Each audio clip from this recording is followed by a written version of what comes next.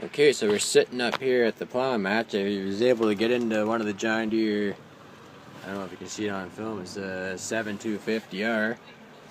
You know, they've got, they're a lot different than the old 6400 we got in the farm. You know, you got all your hazard lights all up here now, you got your power reverser up on the steering wheel. And you got your GPS monitor here. And you got all these little switches now that do all your, gear selection and all that. And you got different ranges. This is your throttle here.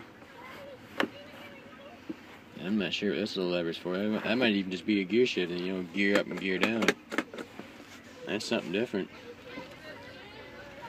And you got radio controls and all that here. That must be a blower fan. AC vents like your truck's got in it.